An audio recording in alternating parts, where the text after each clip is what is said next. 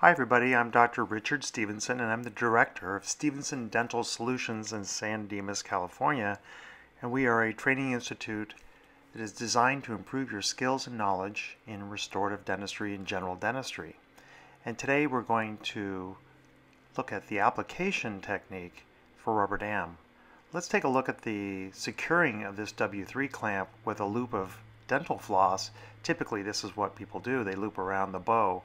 But a safer way to do this is to take the dental floss and thread it through one of the holes in the jaw.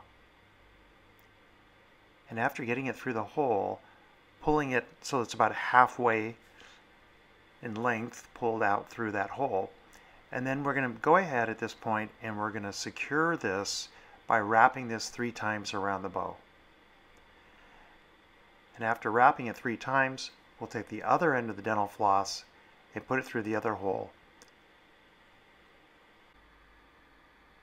So you can see with this method that the entire clamp has been secured. So even if it fractures at any place along the back of that bow, we're still going to be able to grab hold of that clamp piece and pull it out of the patient's mouth without having them aspirate or swallow it. We're going to isolate today from tooth number 18 to tooth number 24. So this is a 7, right? This is the second molar.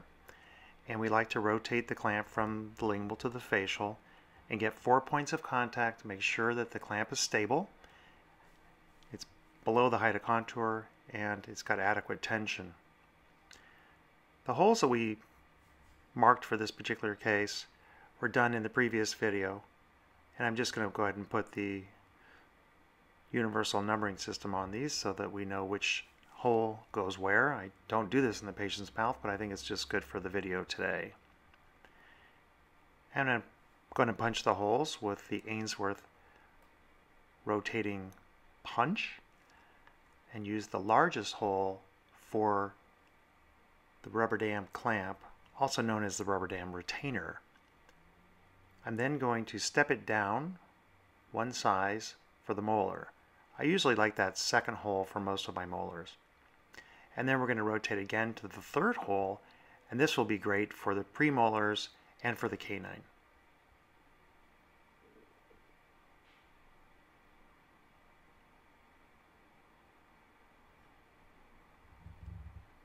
And then 1 more rotation to the 2nd smallest hole will be utilized for the incisors. The key is that you try to match the diameter of the tooth to the hole size, relatively speaking, from small holes to large holes as we're going posteriorly. I'm going to flip the rubber dam over and now I'm going to express some of this brushless shave soap over the surface. And this is probably too much. We don't need very much. This is just to serve as a lubricant.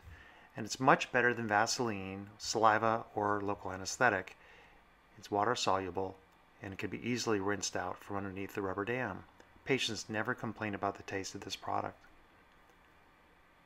I'm going to grab the rubber dam and use my index fingers to push the rubber dam over the back of the bow of the clamp. Now, another technique, of course, would be to apply the rubber dam and the clamp simultaneously, which definitely has some advantages. The disadvantage, though, of that particular technique is it's sometimes difficult to get the clamp in exactly the right position without having it impinge on tissue. So now we've got the rubber dam started on the distal, and we're going to go back to the anterior tooth and we're going to slide the rubber dam between the anterior tooth and the 2nd tooth. Notice how I'm stretching the rubber dam. I'm securing it on the lingual and I'm pulling the rubber dam facially, which gets the rubber dam very, very thin and allows it to go between the teeth. Rarely do I need to use dental floss to get the rubber dam between the teeth with this particular technique. So 1 edge, pulling from the lingual and pulling from the facial. Kind of works to almost orthodontically separate the teeth to allow the rubber dam to seat between.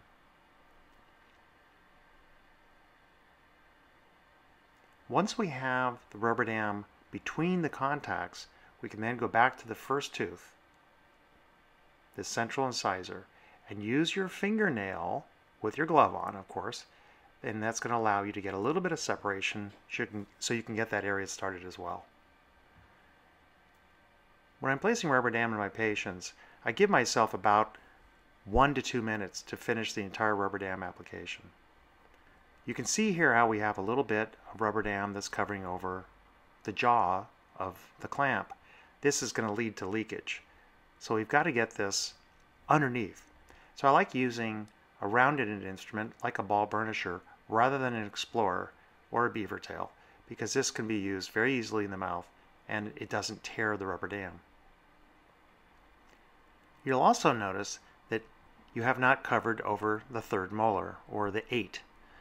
And we can try to use this instrument to get it up underneath, but sometimes it's difficult to do. And an alternative technique is just to pick the rubber dam clamp off the tooth, grab it with the forceps, pull it away, and then watch the rubber dam flip over. And now we can secure this, sometimes with a little help from the assistant, and then we can reposition the clamp over the area. Now sometimes when you do this, you're going to put the clamp on top of the rubber dam. And then this is not good, because you're not going to have a very secure rubber dam clamp. So it takes a little bit of effort, perhaps at first, but you can get this clamp to engage the tooth structure. And once you've got it so it's fully secured on tooth, we know we're good to go. Let's take a look at this application from the side and see how we did. Not bad there on the facial, but on the lingual you can see how the rubber dam is bunched up around the jaws on the lingual. So let's hold the rubber dam down, reposition it above the clamp above the rubber dam, and then try it again. Not bad. A little bit of pinch still there. So we're going to have to just play with this just a little bit longer. I'm doing this by myself in my laboratory, and it's a lot easier when you have an assistant helping you to hold the rubber dam down on one side while you place it on the other. If you're working by yourself, it may take a little longer, but it's definitely doable. When you look at this from the facial, you can see mission not accomplished. We have not gotten the clamp jaws below. So one more time, we're going to get this seated in here properly. Okay, let's take a look at this and see how we did. That looks pretty good. The key is to get the 4 points of the jaws to engaging tooth structure and not rubber dam. Now that the dental floss has done its job, basically protect the patient from aspiration, we can cut it off and remove it. Very easy to do with some scissors. And then we can inspect the rubber dam and see where we need to do some further inverting. And I'm going to suggest that rather than using a beaver tail burnisher or some other type of instrument to try to invert the rubber dam, pick up a piece of dental floss. The dental floss can be used very effectively to invert the rubber dam. Now, I know some people like to use the dental floss also to tie around the individual teeth, and I find that to be unnecessary, because if we use the dental floss in this manner, we can invert the rubber dam into the sulcus and it stays put throughout the procedure. It's really helpful if your assistant can be, after rinsing off any lubricant, can be keeping the area really dry. This little triangle, we refer to this as a bow tie, can be inserted between the last tooth you isolate facially and secure that area. And now we can use the Explorer to invert the rubber dam in the other areas. Looks like this was almost nicely inverted by itself just by using the dental floss. I'm going to go ahead and do this on the facial in super slow motion. I want you to see the activity of the Explorer. How I rotate the Explorer towards the tooth as we slide distally.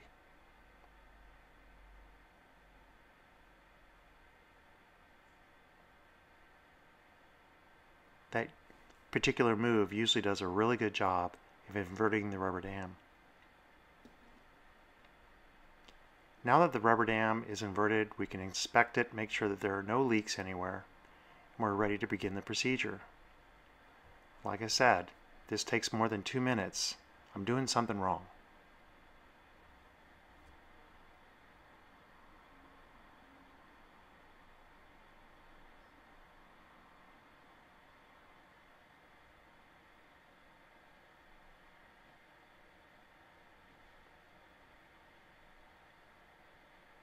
With the rubber dam isolation completed, I want to show you how I would place an additional clamp for tooth number 19 if we were going to perform, let's say, an MOD onlay on that tooth or an MOD composite.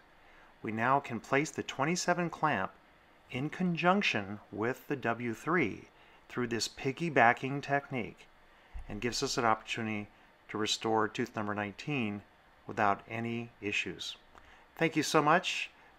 The next part coming soon.